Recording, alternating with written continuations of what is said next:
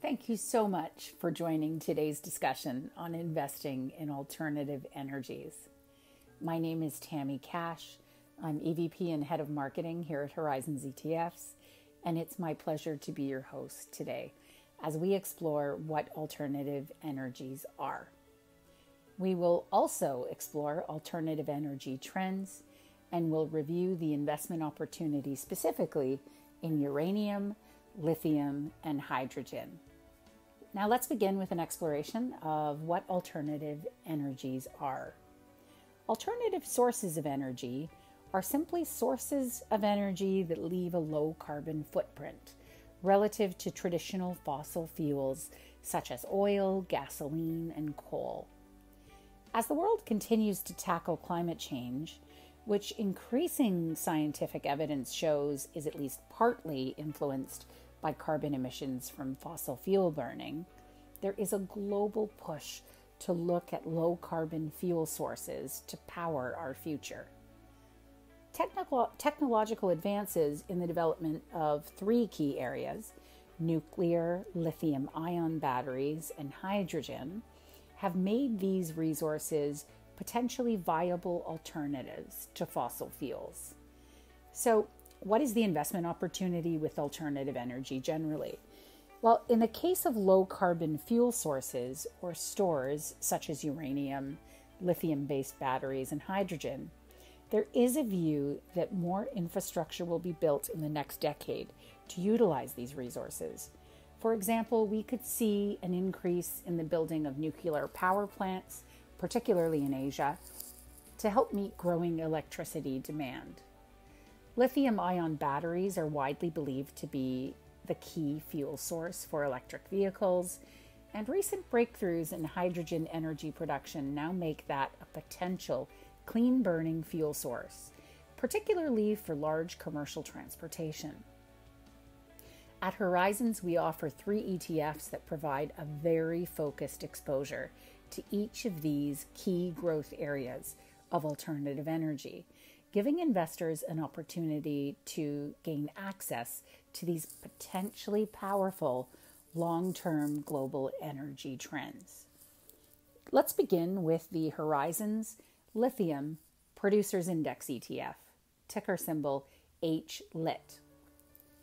HLIT was the first Canadian listed ETF focused on providing exposure to the performance of global publicly listed companies engaged in the exploration, extraction, and processing of lithium, and which may be involved in the production of materials necessary to the lithium component or battery industry. HLIT seeks to replicate to the extent possible and net of expenses the performance of an index designed to provide exposure to the performance of global publicly listed companies engaged in mining and or production of lithium, lithium components, or lithium-related components, i.e. the battery industry. Currently, HLIT seeks to replicate the performance of the Selective Global Lithium Producers Index, net of expenses. HLIT seeks to hedge the US dollar value of its portfolio to the Canadian dollar at all times. So why would someone want to consider lithium exposure at all? Lithium ion is generally lighter, more efficient, and more durable than competing battery chemistries. This makes lithium a desirable choice for energy storage, particularly in vehicles and consumer electronics where weight and heavy usage are significant considerations. These applications include electric and hybrid vehicles, scooters, your smartphone, laptops, power tools, cameras, among so many other things. Lithium is an essential material used in lithium-ion batteries, which play an increasingly important role in areas like electric vehicles and renewable energy storage. The growth of these industries and their dependence on batteries is driving unprecedented demand for lithium, causing lithium miners to rapidly scale operations. In fact, according to Benchmark Minerals, demand for lithium, primarily from lithium-ion battery usage, is expected to increase by nearly 300% in the next decade, which is astounding. So how does HLIT, the ETF, provide exposure to lithium? Well, HLIT is an index or a passively managed ETF strategy. As its name implies, the underlying index, which HLIT seeks to replicate, is designed to track the price movements of global companies where a significant part of their business operations is or is expected to be related to the lithium industry. This will include companies involved in the production of materials necessary to the lithium component industry, in particular those companies in mining, exploration, extraction, and processing of lithium and lithium compounds. Now, identifying companies in an emerging tech space can be somewhat difficult, as they often don't fit into your traditional sector classifications. So the index uses a proprietary screening process, which utilizes ARTIS, A-R-T-I-S, a proprietary software tool built to identify thematic exposure in corporations using unconventional data sources. Now, how does ARTIS do this? They do this by looking at annual reports, press releases, social media, and other publicly available documents, just to name a few. By doing this, the index provider seeks to provide a pure play exposure to companies that may benefit from this exponential lithium demand. Once selected for inclusion in the underlying index then uses a modified market cap weighting. So constituent issuers with the largest market capitalization will receive a higher index weighting in proportion to other constituents in the index. Now let's move on to hydrogen. Now, hydrogen is a relatively clean fuel that when consumed in a fuel cell actually only produces water.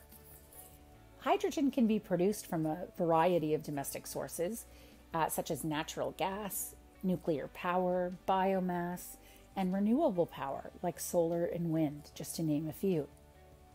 It's increasingly seen as a potential to decarbonize the economy and a competitive fuel source to electricity from lithium batteries.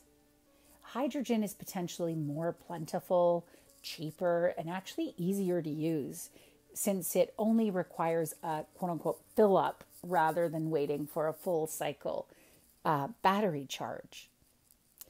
After being generated, energy must be used, stored, or transported, and it's hydrogen fuel cells that are clean carriers of energy, ideal for storage and transportation.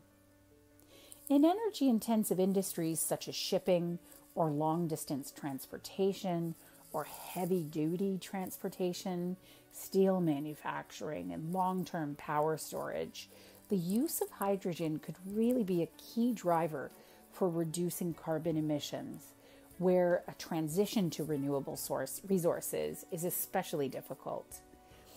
Clean hydrogen technologies, such as electrolyzers, are expanding considerably in terms of actual and planned capacity.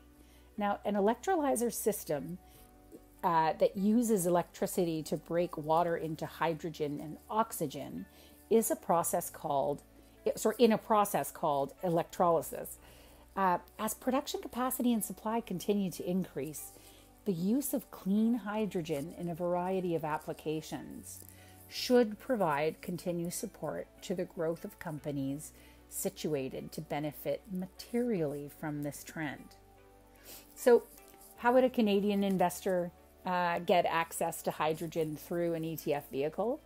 Well, the Horizons Global Hydrogen Index ETFs trades ticker symbol HYDR, we call it HYDR, is the first Canadian ETF listed to focus on providing exposure to the global hydrogen sector. HYDR seeks to replicate, to the extent possible net of expenses, the performance of an index that is designed to provide exposure to the performance of global publicly listed companies engaged in the development and production of fuel cell technology and equipment, as well as infrastructure components and systems for hydrogen generation, storage, and transportation. Currently, Hyder seeks to replicate the performance of the Solactive Global Hydrogen Industry Index, net of expenses. Hyder seeks to hedge the US dollar value of its portfolio to the Canadian dollar at all times. So, how does Hyder provide exposure to hydrogen? Well, similar to HLIT, Hyder will use an index strategy that will use ARDIS to screen and identify companies that have or are expected to have significant exposure in the field of hydrogen. The 25 stocks with the best ARDIS scores will be weighted by their market capitalization, with the largest market cap to receive higher underlying index weights in proportion to other constituents in the underlying index. However, it is important to note that this industry is a very early stage industry. And so, to provide investors with as much direct exposure to the growth of revenue from the hydrogen-related businesses as possible, the index categorizes constituents in two categories. First is pure play, second is non-pure play.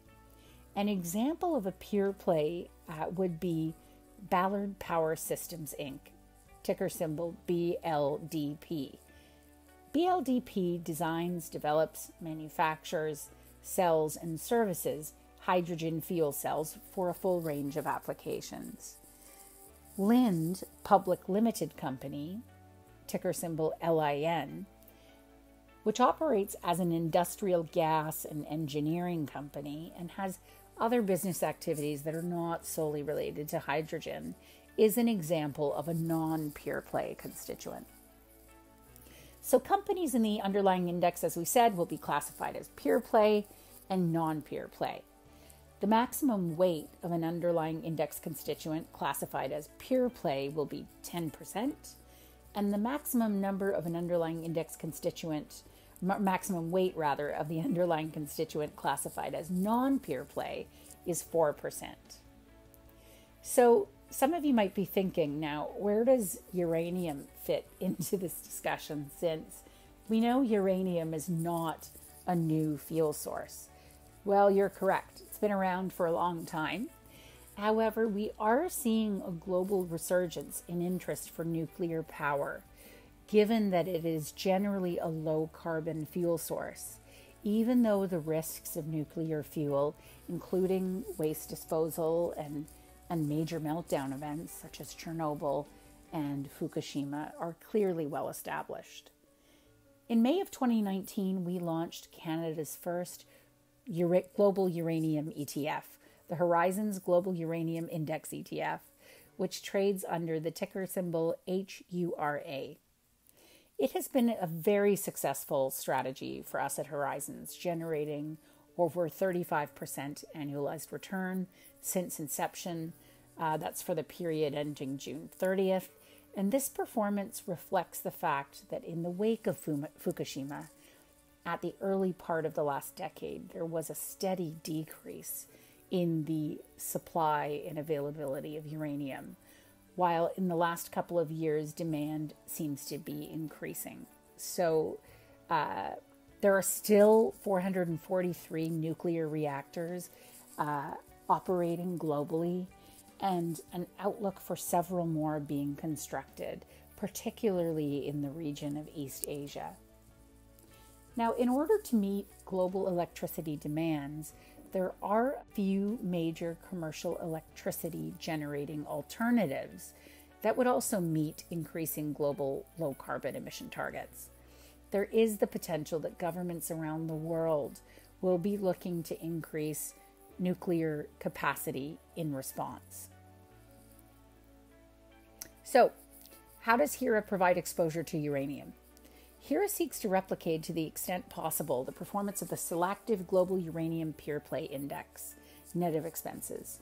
The underlying index is designed to provide exposure to the performance of a basket of issuers, which are either primarily involved in the uranium mining and exploration industry, or invest and participate directly in the physical price of uranium.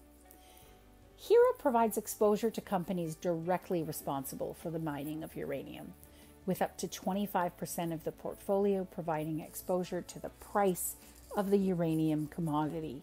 So these two segments of the supply chain would likely see the most significant growth in value if the demand for uranium increases. Now, there are a few key advantages to using these index ETF strategies to get exposure to these important energy trends.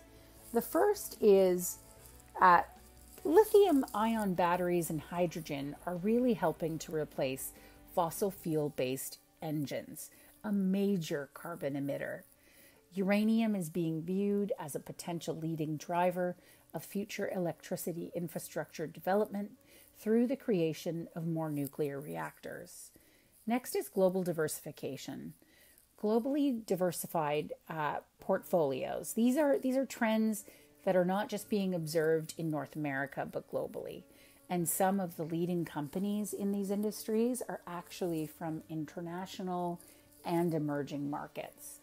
The next is growing demand. These strategies provide exposure to alternative fuels that benefit from increased demand for low carbon fuel usage. Finally, liquidity. They provide daily trading access to a basket of securities rather than securities that can sometimes be difficult to trade individually on their own. So there really is an ease of use with One Easy Trade. With that, I want to thank you for joining me today for our exploration of alternative energy. And certainly if you like what you've heard, please reach out to us. Follow us on social media for more educational content. On behalf of Horizons ETFs, I'll share that we believe every investor, regardless of their portfolio size, should have access to the best investment strategies. And we're happy to be presenting you with some compelling investment ideas. Thanks for joining us today.